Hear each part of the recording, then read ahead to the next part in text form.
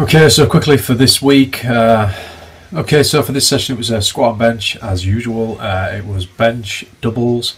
Again, I'm working pause at the moment, so the top set was 135 kilos for 2 reps. The first rep was fine, no problems at all, but the second rep, Jesus Christ, I mean, it was just like the longest rep ever.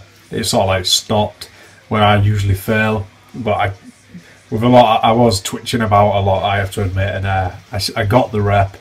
It would have obviously failed under a judge's eye, but I just figured I needed to try to grind through it rather than just letting it drop down to me. So all okay there in a sense, I guess.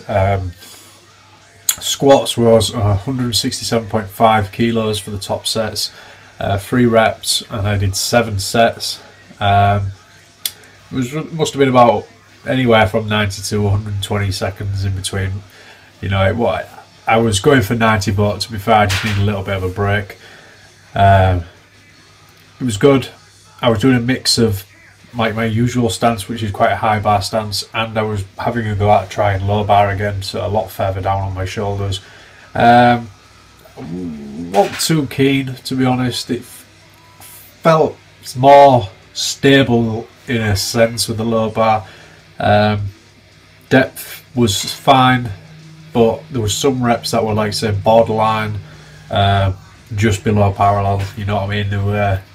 They weren't my usual depth with the low bar. Obviously, I can't get as good of a depth with low bar simply because your torso is not as upright. You know, so just the way you all pivot everything, it's not the same. Your hips aren't going to get as low as they would do in a high bar position. But I was mixing them up and just trying to see what it was like, but whatever. I did 7 sets. The last set didn't record.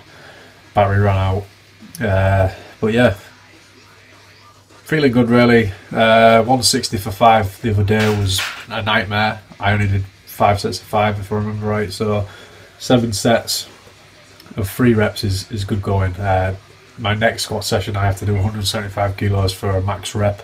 So that'll really put me to the test. So we'll see how it goes.